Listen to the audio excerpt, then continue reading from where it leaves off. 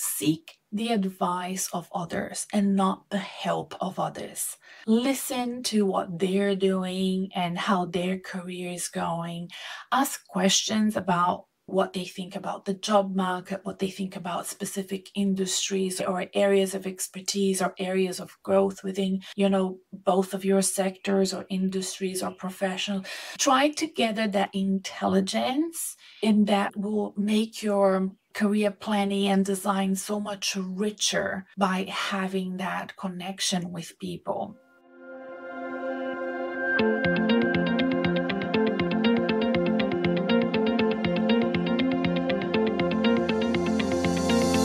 Hi, I'm Renata Bernardi, and this is the Job Hunting Podcast, where I interview experts and professionals and discuss issues that are important for job hunters and those who are working to advance their careers.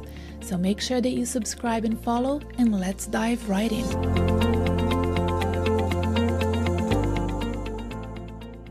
Hello everybody, welcome to the first episode of 2023. It's a pleasure for me to be here with you. I'm so relaxed. I've taken a few weeks off from all my work, from my coaching, from recording this podcast.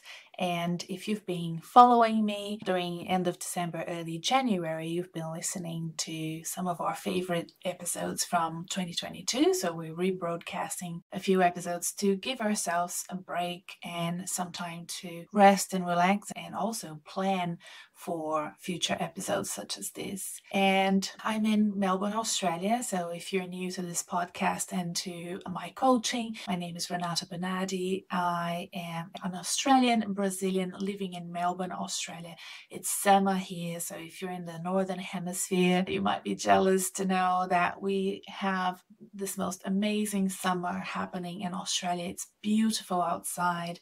It's about 3:30 in the afternoon, and I wish I was at the beach. I live very close to the Melbourne Bayside area, and I go to the beach most days. And it's been an absolute pleasure and a joy to enjoy summer after such a long couple of years of pandemic and lockdowns. And before that, we had fires. And for the past year, we had so much rain and flooding. And it seems that, at least in the south of Australia, we're starting to get the hang of it and back to our normal blistering summer weather, which has been lacking in the past couple of months. We started summer here with a lot of rain. And during my break, I received a few questions. So I'm slowly going through my inbox. As you know, when you take a few weeks off, your inbox piles up, doesn't it? And I found a few questions that I received from followers, from listeners, from clients,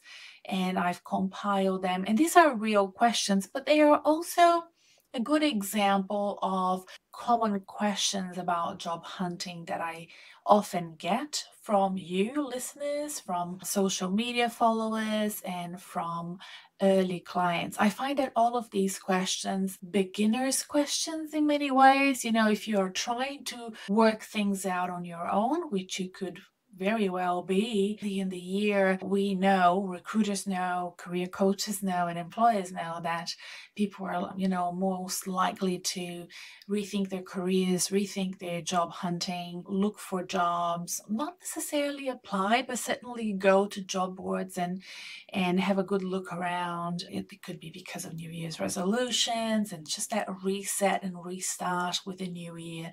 Everybody's fresh and, keen to move ahead with their careers and start tackling some of those plans that have been gathering dust during the pandemic. If that's you, this episode is a good one to start. We're going to work with 7 questions that I received that I believe are common questions for people that are trying to job hunt on their own.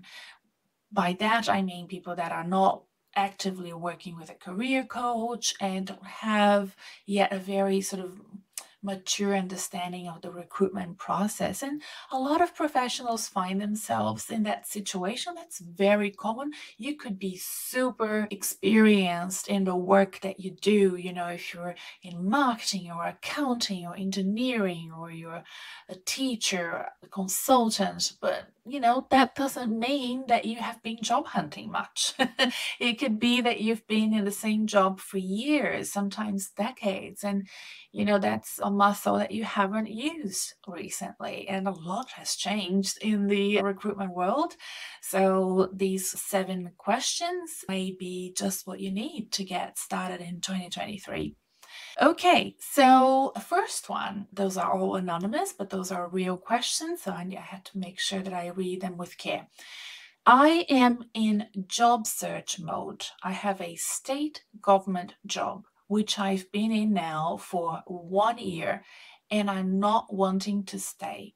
I am just now starting to seriously look for opportunities and to work my network connections.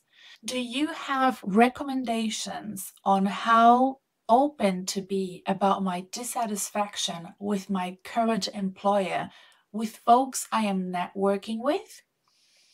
My thought is that I have been open about whether I am looking to change jobs, but not about the details behind why, because of the sector that I'm in or the profession that I'm in. She mentions here which profession it is, but I'm not going to mention here. Saying that this is kind of a small network and my boss is very well networked. Okay, so this is a very common question. How much do I share when I'm in job search and I'm talking to recruiters or I'm talking to my network? How much do I tell about how unhappy I am with my job? The interesting thing about this person in particular is that at the beginning of the question, there's a very interesting clue here about her knowledge of job hunting and recruitment, because she says she's been in this job for 1 year.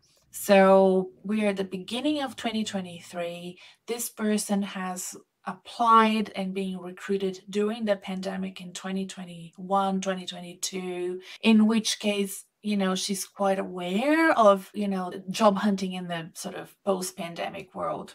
So that's good. So there's a lot here that she may already know about looking for work in 2023. So here's my advice to this specific question. I don't believe that you need to be open about your dissatisfaction with your current job or your current boss. I am assuming here that you want to change jobs after being in this job for 1 year because it's not working for you. Either you're not working well with your boss, or you don't like the current work that you're doing, or maybe it's a combination of both. It would be interesting for you to reflect on why you are unhappy where you are. There is an episode coming up next week that will be 170, where I will share with you some tips and strategies on identifying and developing some sort of career reflection and design, because this is not only important to you, but it's important for you to discuss that with recruiters and with your network. So you mentioned at the beginning that you're working, for example, in state government, right? State government jobs are usually very bureaucratic. Are you seeking a different type of culture? Could that be the reason why you are unhappy where you are? So think about those, sit down and reflect and take time to identify what are the little things that are getting in the way of you being happy where you are, so that you don't repeat the same issues by just changing jobs without having that analysis and strategic thinking done before you move. But you don't necessarily need to be too open about your dissatisfaction with your current boss or current job in that way. Because even though it's probably the strong reason why you want to move, in general, professionals should be in control of their careers. They should have a robust career plan, and they should be working towards their career goals step by step. And changing jobs is part of career advancement. It's part of your professional and leadership development. So right now you're kind of navel gazing and thinking, oh, I'm so unhappy in this job, I need another job. But externally, people will look at you and think, oh, it's normal for somebody who is a professional in X sector or industry and, at that age or stage in their careers to be looking and to be interested in what else is out there and other opportunities in the market. So don't feel like you need to overshare information about your dissatisfaction, because this is important to you and you're kind of in this situation right now, but externally people will think it's pretty normal for you to be looking for work. So I don't think anyone would question that you would be looking for a career advancement and looking for better opportunities as part of taking control of your career journey.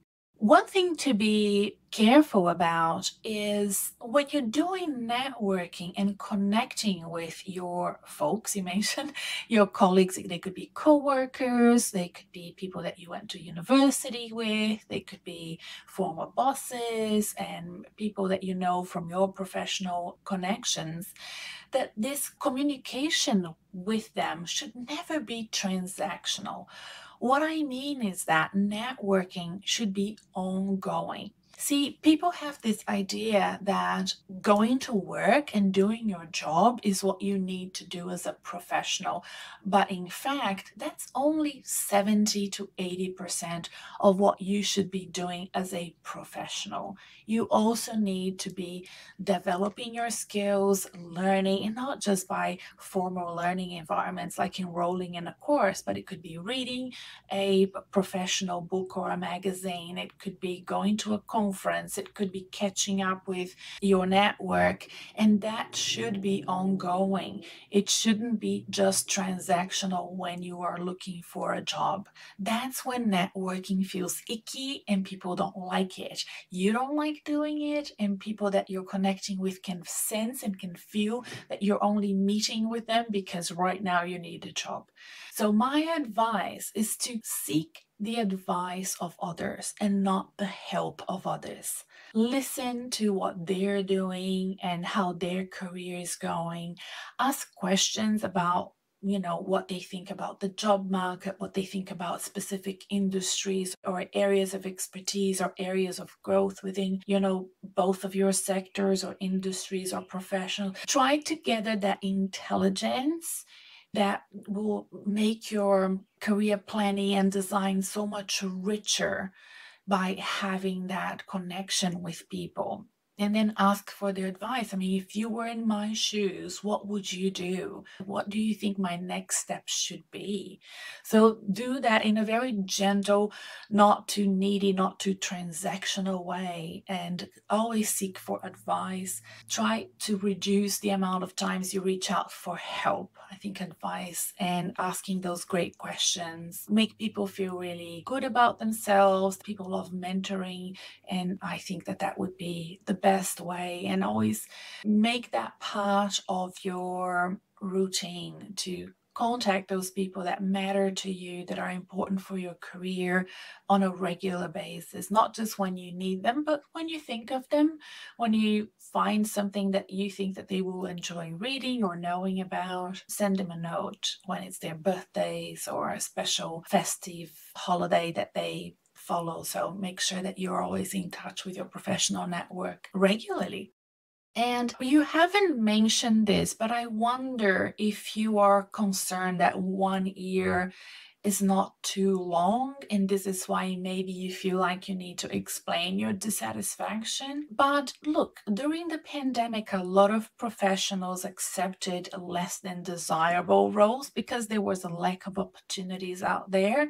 And now a lot of professionals are self-correcting that. They either accepted roles that they, on a normal job market, they wouldn't accept. It may have been lower pay, or it may have been, in an area that they don't necessarily like, but it was what was available. I have had many clients like that, and it goes both ways. Sometimes employees just hired without a lot of due diligence thought in the process, and it kind of backfired both ways. So I feel like people changing jobs a year in is not uncommon in this day and age, and I don't think you should have to over explain that either.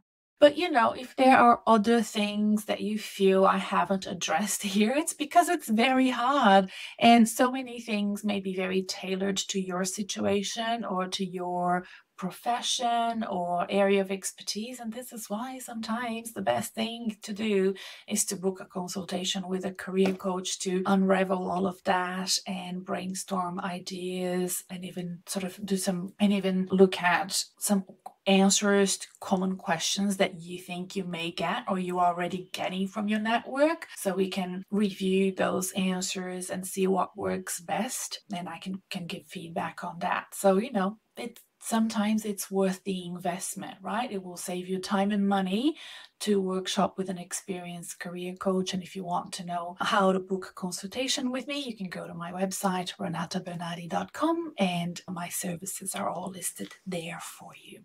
Okay, now we have a second question. Again, it's a real question, but it's a very common one. I have several versions of this from podcast listeners, from social media followers, from clients, people that book consultations with me, clients in the group coaching program, and so on. And this is a question related to when and how should I contact the recruiter after an interview, because a lot of you feel like you've been ghosted by recruiters.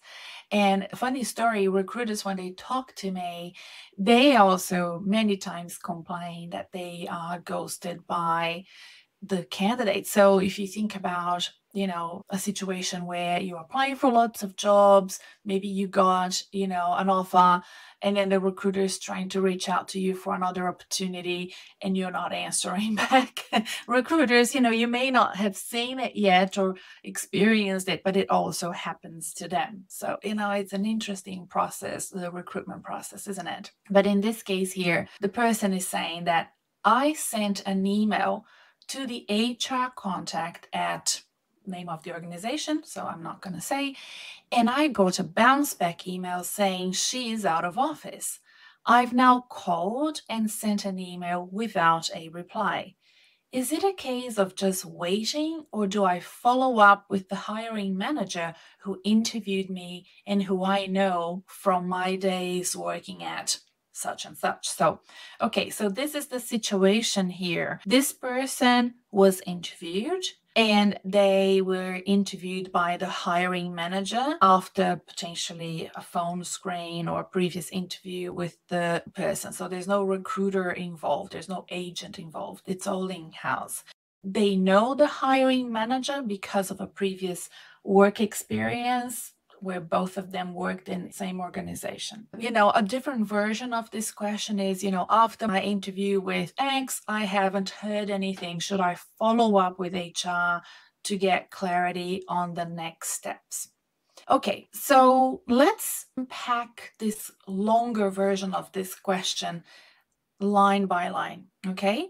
And this is the reason why doing one-on-one coaching when you are job searching is so good and so important, because at every step, at every interaction, you have a coach on call. And, clients can have me on a retainer for 3 months, 6 months, or a year. And during their recruitment, I am there for them. They can call me anytime. They can say, what do I do next? What happens next? And I can also, most importantly, prep them before they have interviews, phone screens, and so on. So if you don't understand how career coaching works in that sort of scenario, or at least for me, how I do it and my philosophy, that's how I do it. I am on call for my clients, supporting them as they play the game. So imagine if you're very much like an athlete. If you're playing and you're competing, I'm there coaching you along the way. Because there is no one size fits all for these types of questions. A lot depends on how the process went from the get-go and the sort of rapport that you built with the recruiter and what the instructions were about the next steps. There's not a lot for me to work on here when I get this sort of question without a lot of context around it.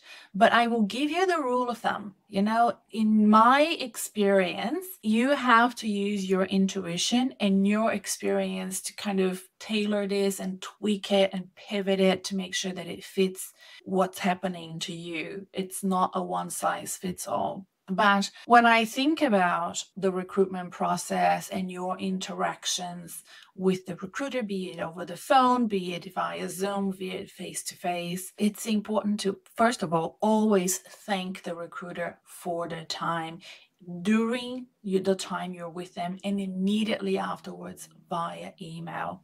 This is common etiquette. You would do that if you go to someone's house. I recently had a lot of friends here at my place over for my birthday. They came, they said thank you as they were walking out the door, and the next day I got all of these text messages, people thanking me again. And that's the sort of thing you do. Like if a recruiter calls you and books a time to talk to you, you say, well, thank you so much for your time. Thank you for, including me in your short list or whatever, stage you're in.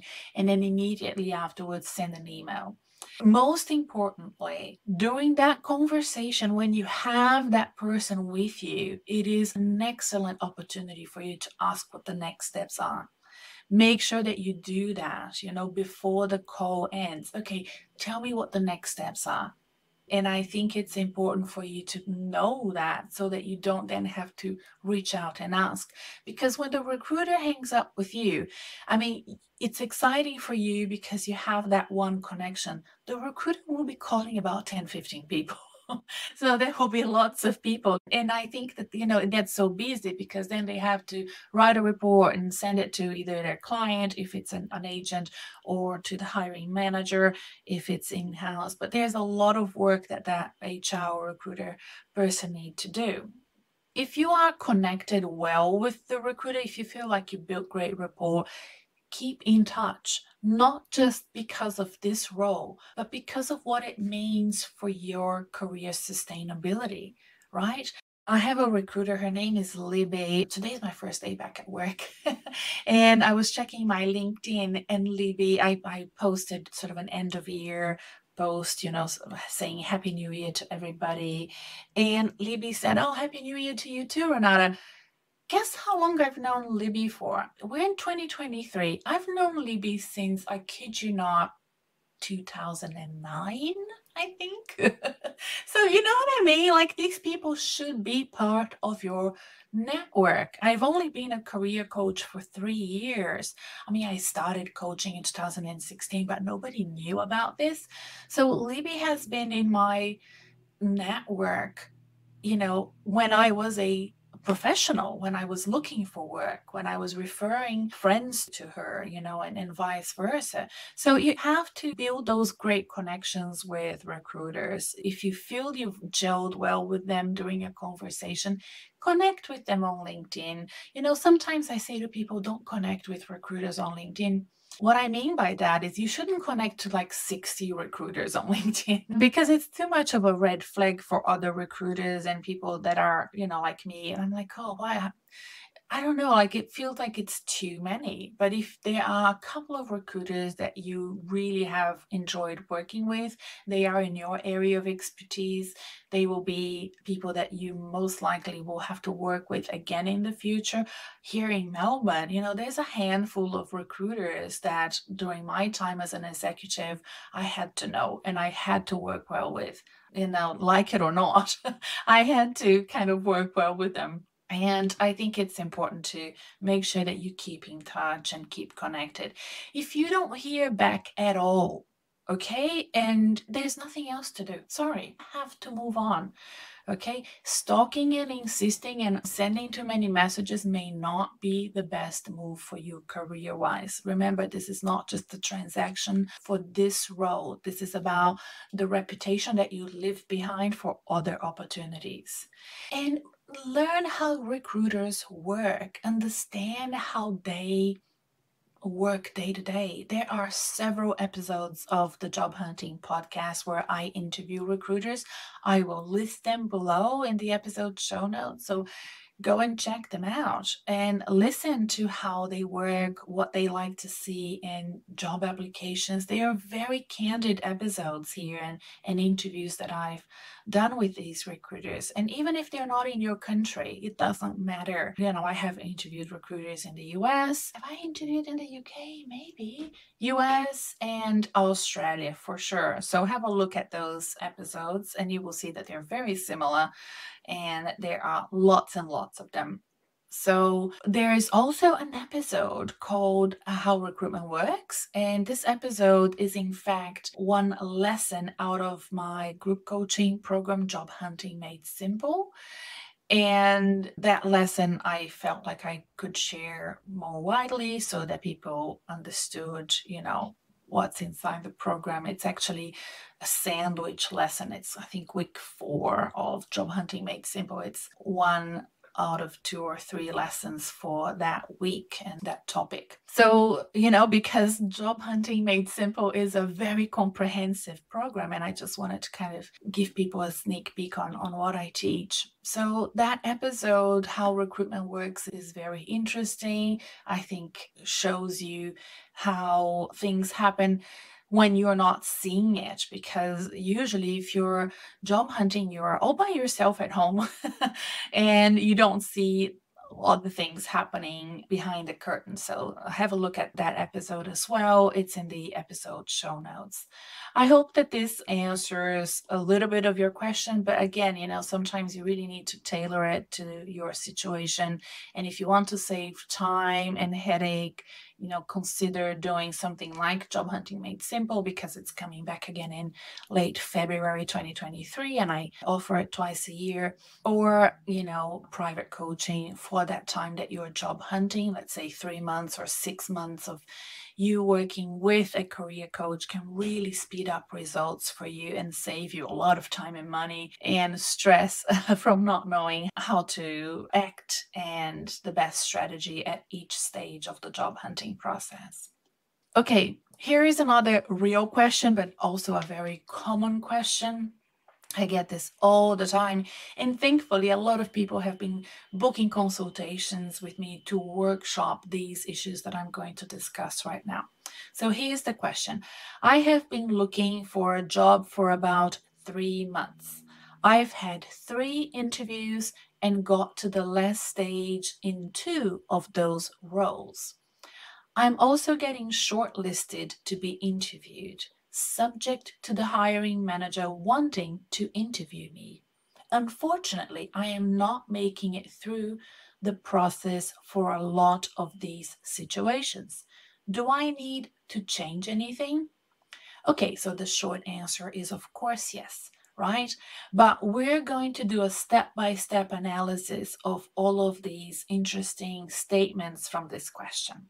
So this is how it begins. I have been looking for a job for about 3 months. I've had 3 interviews and got to the last stage in 2 of those roles.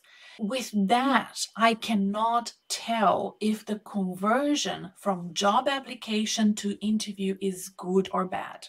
Okay, so when people book consultations with me to review their job application process, I always ask, how many applications have you sent? Because if you got in the past 3 months 3 interviews, but you sent 100 applications, or you sent 10 applications, or you sent 3 applications, your conversion has varied a lot, right? So if you have sent 3 applications, your conversion is 100%. You sent 3 applications and you got 3 interviews. So your conversion from job application to job interview stage is 100%. It's fantastic. But if you sent 10 applications and you got 3, that's, not the same. It's like 30%, right? And if it's 100, then it's very bad. It's 3%. So you want to be looking at your conversion rate.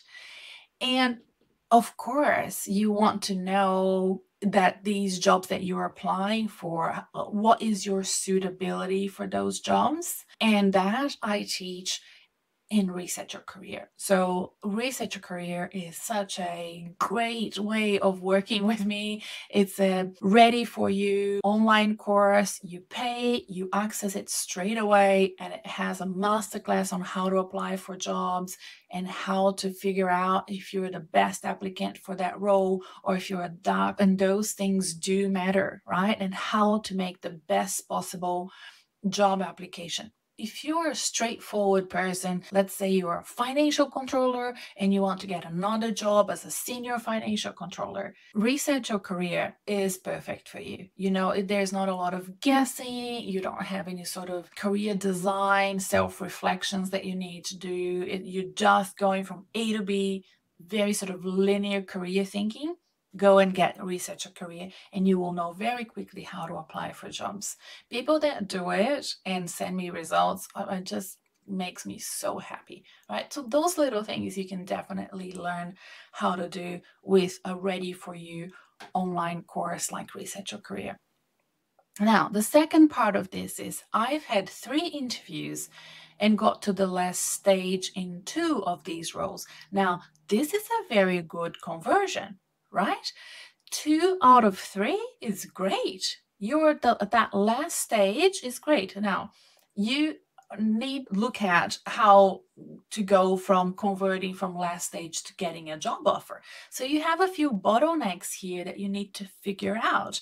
So think about, so we're in Australia now and it's January and the Australian Open qualifying week has just started. So very much love making that analogy between job hunting and tennis. If you followed me for a while, you're probably bored with my analogy, but it's very good to kind of understand how job hunting and the recruitment process works. You need to qualify at every stage.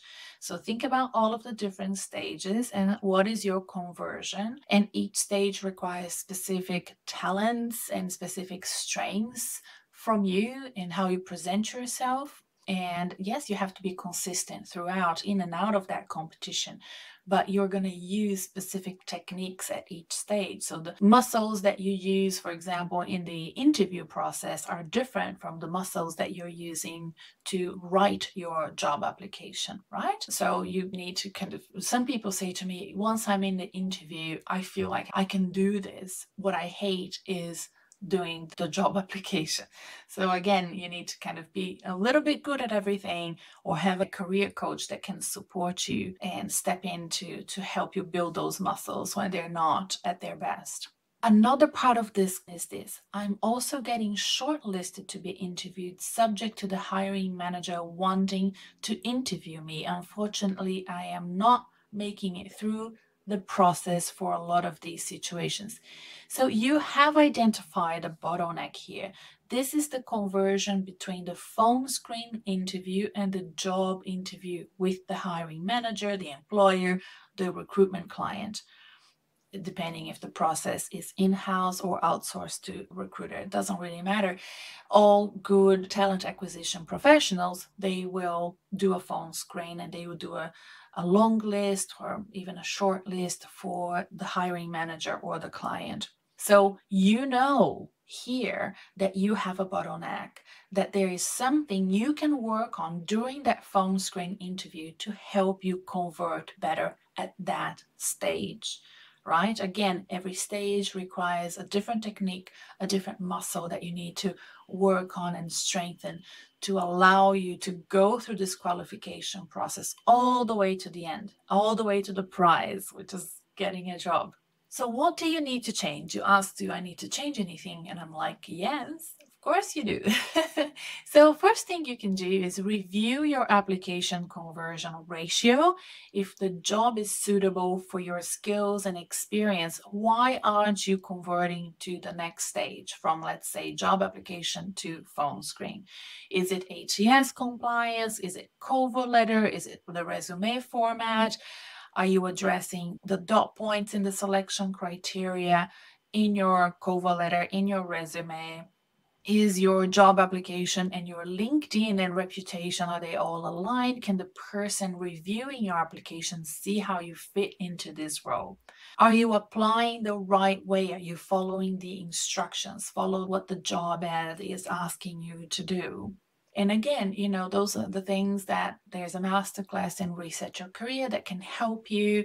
There's actually more than one. There are 4 masterclasses in Reset Your Career, but all of them are really designed to support you in applying for roles successfully. Review your phone screen to interview ratio. Okay, you have already identified that the phone screen is not converting to interview. You will need to work on how you present yourself against the position description, how you answer the tell me about yourself question. That's the pitch question. How much you know about the role, how much you understand about the position. If they're calling you and identifying you as a good candidate and you're not progressing for the next stage, there's something that you're saying there that may be bottlenecking you. And if you're saying, the question is a bit hard for me to read. If you're saying that you're getting a good vibe during the call, that they're going to shortlist you and then they don't, could it be that it is your job application that's not convincing the hiring manager, the client? Could it be that your LinkedIn presence and reputation is not convincing them? So if the recruiter is saying, oh, I think this is a great candidate, but they look at your resume and the cover letter and the LinkedIn and they say, well, I don't feel it, then you need to go back to the drawing board. This is a very interesting situation. I have a few clients that have been in the situation where they had such strong networks that they were always sort of put forward for interviews, but then I would look at their resume and think, oh dear, the resume was really out of date in the formatting and the styling, and it gets to a point where the advocates and the champions can only take you so far, and then from that point onwards there's a panel of people that will be deciding ultimately in which candidate they will put forward for the role, and they will be sitting down at a desk with all those papers, with all the resumes and the cover letters, and if your presentation is not professional enough and not aligned with the role, if your LinkedIn is not professional enough when they check you out on LinkedIn, you're going to miss out. Okay, so that's the thing that you need to think about. Everything needs to be consistent. Every layer of that onion needs to amplify and add on to your reputation and not remove or add any doubts to your reputation. So consider, booking a consultation with me for those really important pivoting times so you can get feedback tailored to your needs. If you feel like, you're going to go through job hunting process for a couple of months, consider investing in working with somebody like me or another career coach specialized in job hunting and recruitment. Okay, now, oh, well, by the way, you can go to episode show notes and see all the services there, or you can go to my website, renatabenati.com. Okay, let's look at another question. What if one's house cannot be reconfigured to allow for bookcases, paintings, and sofas, etc., to be in the background for job interviews? I know how important you think backgrounds are for job interviews. Well. Okay, if you haven't heard this before from me, here I go again. Backgrounds are very important for your professional presence and build up of your reputation for job interviews and as you start a new job. I think after you've been in an organization for many years, it doesn't really matter anymore. People know the value of your work, they know how good you are as a professional. These things, those sort of layers and first impressions are not so important. But if you're going for a job interview with people that you do not know, first impressions matter. Now, if you remember back 4, 5, 6 years ago, people were going for job interviews, they were buying a new suit, they were making sure that they had the right attire.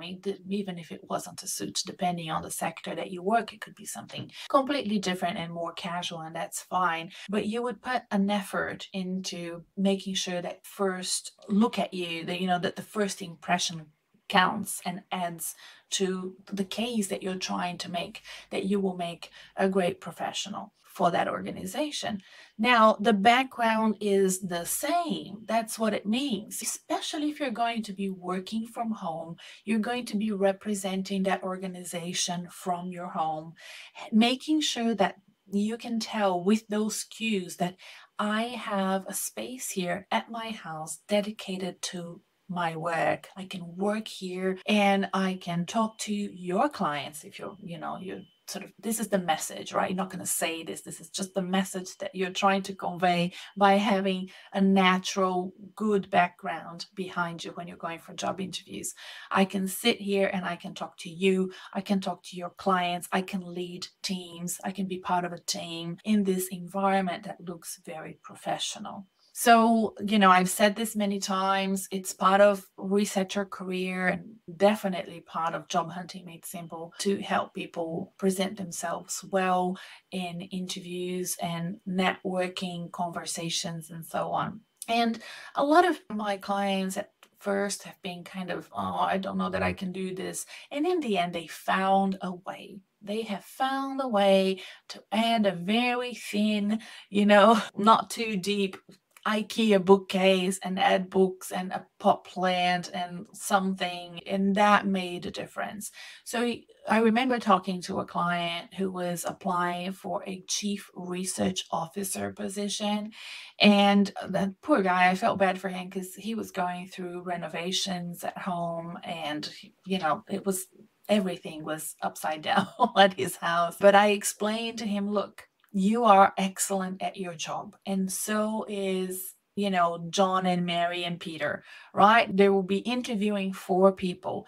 If John, Mary, and Peter are sitting behind a bookshelf filled with books, and not just any books, the books that matter, books about economy and business and all of the things that chief economists or chief research officers should have. I can't remember if it was a chief economist or a chief researcher. Doesn't matter. These things make a good impression. It makes those candidates look more smarter, more put together than you. So we need to fix this before you go into interviews.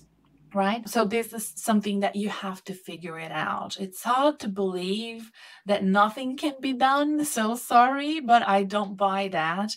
And I do believe that there are little things that you can do. I have a client and she had a blank wall, like a white wall, like many people do. And very quickly, she was so good at yes, I will do everything I can to find a job. She really wanted a new job. She got a low, I think it was an IKEA Billy, one of those half Billy bookcases. And she had a photo of her girls, a family. So she had a few girls and her husband, a lamp, a little pot plant, and a pile of books just sitting on top of each other. And it made such a difference. Her room was completely changed by that. And, she got a job very quickly after looking for work. I mean, we'd worked on several things, so it's hard to say it was that.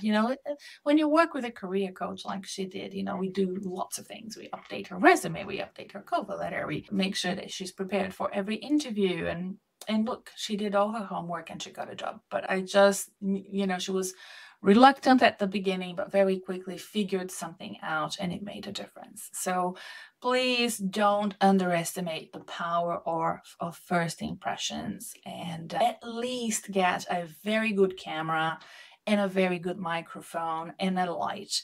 And those things are not expensive at all these days. You can buy a good camera and a good microphone for, very cheaply on Amazon. And lights, I don't like ring lights. I think that they're horrible on your eyes, and it, it's just, they're too bright. I have 2 IKEA lamps, and they're just nice and soft, and they provide good lighting for me, and they will do the same for you. Look, I have more questions, but I think I'll stop here. Should I keep going? Okay, let's keep going. I have 3 more questions, and I need to sort of be quick with those because it's 47 minutes already, and I don't want to keep you for too long. One is very short. Where can we find the ATS compliance rules? So ATS stands for Applicant Tracking System. And there are several softwares that companies have, or most companies have, but especially big ones. If you're applying for banks and consultancies and manufacturing companies and places like Amazon or Apple or Google, or even smaller, medium-sized organizations, chances are the first thing that will read your job application is not a person, is a bot. It's a software, and we call them ATS, applicant tracking systems. There are several different types. Some of them are expensive, others are free. And the best thing to do is for you to watch an episode of this podcast, the Job Hunting Podcast with Michael Inge. It's in the show notes. The link to it is in the show notes. Michael and I mean, it's a difficult one for me to recommend because unfortunately the sound was so bad. I felt so bad, and I will invite Michael. I told him, look, I'm so sorry, the sound was terrible, and you need to come back. I need to have you again because the message and what we discussed is so important. So if you can be patient with the sound, it's worth enduring the bad sound that unfortunately from time to time, when you're recording podcasts with guests overseas, sometimes things don't go the way we expect them to go, but it's worth checking out that episode. And it varies a lot, but you need to play safe. So the best thing to do to avoid big issues with ATS compliance is avoid columns, avoid tables, avoid hyperlinks, avoid images, and basically just do a very simple black and white Word document resume and cover letter, or both if you need to submit both as part of your job application, right? So be careful with people out there that sell you your, I'm going to design your resume for you. And last year, I kid you not, like very recently, I had a very senior client working in banking and finance who asked someone to do her resume for her, and it came back, I kid you not, it came back purple, just terrible, and filled with issues that are not compliant with ATS, and we had to redo it all again. So it was a waste of money for her. So be very careful with people that don't understand them. If you want to ask people to do the resume for you, make sure that you ask them, is your resume going to be ATS compliant? And if not, don't work with them. Another question, so this is number 6, is I have trouble identifying suitable referees and who to recommend as to be my referee. You may find that based on the required skill set for a job, some of your former supervisors or team leaders are not the best people to be a referee for that job that you are applying for. Sometimes they have moved or they don't understand the sector. Finally, I also struggle with the fact that depending on the country, sometimes referees are contacted earlier in the process, and other times they are contacted at the tail end, only when you have a final shortlist. Now, this was a specific real question that I received, but again, this is a problem that I have with many, many people coming to me discussing issues to do with referees.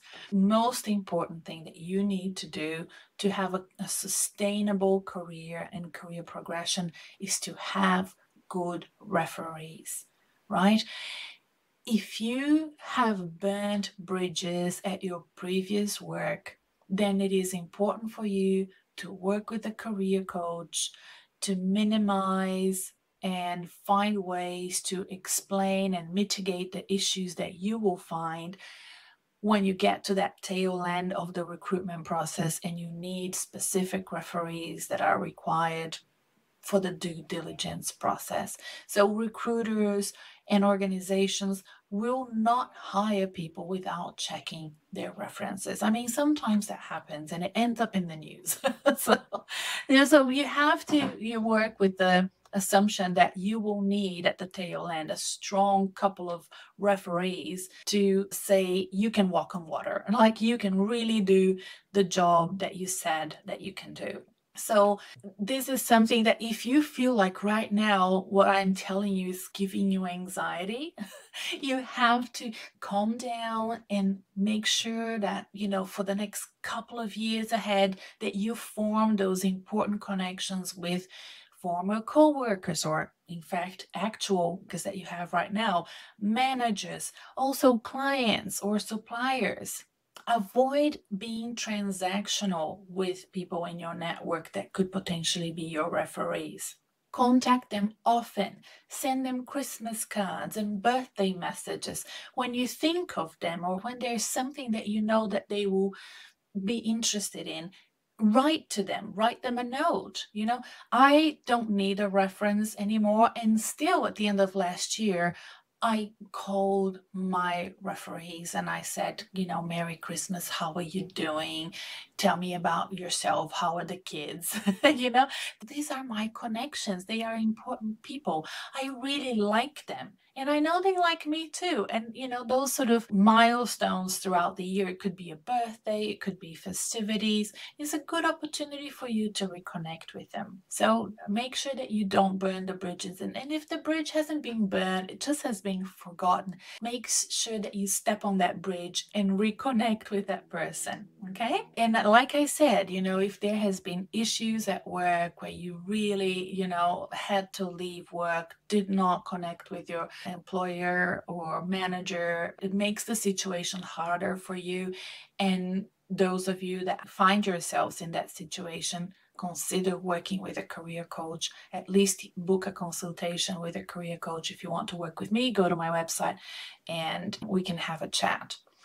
So let's say you are job hunting, right? And you have your referees. Make sure that you keep your referees in the loop about what's happening in your career. From time to time, let's say every year, every couple of, or every, 6 months, send them an update on what's happening to you. If you are thinking about job hunting in 2023, or if you're currently job hunting, send them your resume and say, do you have any feedback for me? This is my most recent updated resume. I just wanted to make sure you have one. I hope that you can be my reference when the time comes. And if you have any feedback on my resume, please let me know. Let them know what you're looking for, what you're trying to achieve. And when they will be contacted, send them the job ad, send them the PD, send them some pointers, the brief of what summary of what you know about the position, what you heard from the recruiter, the things that you've done already to get to that stage during the recruitment process. Send them a little note. Don't send them an essay, but just a little note. And of course, send them your complete job application, your cover letter, your resume, the PD, so that they have everything in place. Because, if you've worked with that person 5-10 years ago, they may not know what you've been doing. And these people are busy. Like I was a reference for somebody just this week, right? And I haven't worked with her in a little while. So look, it's important for you not to give your referee too much work. Make that the job of being a reference as easy as you possibly can for them. Then, of course, thank them, ask how you can help them, and help them. Even if they say, oh, there's nothing, send them a note. If you get the job, send them flowers. Make sure that you are appreciative of the work that they've done for you. Not that they've said nice things about you, but that you appreciate them championing your career and mentoring you and supporting you along the way. Okay, final question. I have received quite a few of those in this sort of end of year and early January. I want to do the Job Hunting Made Simple program with you in February. Do I need to do anything? Do I need to register? Look, I'm assuming if you're wanting to do it, you already have registered your interest, but if you haven't, you can go to my website, to the Job Hunting Made Simple page, and register your interest in participating in the next group coaching program. So the group coaching is great because A, it's a group is fun, and B, it's cheaper than doing private coaching. So that is a very good reason for you to do a Job Hunting Made Simple. It's 7 weeks long, so that's enough to give you a good time with me, even though it's in a group. It's so wonderful to, get questions that you hadn't thought of from other people in the group. It just adds to your knowledge bank of, how recruitment works, to see how other people are doing it. So register your interest on the website as soon as possible, and there will be more news about the program in the weeks ahead. I'll keep everyone posted. And if you haven't yet signed up for my newsletter, of course, people in my newsletter are always the first people to know about everything. So go to the episode show notes and sign up for the newsletter, or you can go to my website, renatabernardi.com, and you can sign up there. All right, everyone, what a long episode. Thank you so much for sticking around and staying here with me. If you're still here and you think that this episode will help someone else that you know, make sure that you forward them this episode. Let them know that it's here. You can also follow the podcast if you're not yet following it on iTunes or Spotify or wherever you found this Audible. Also, YouTube. And I look forward to seeing you again next week. Bye for now.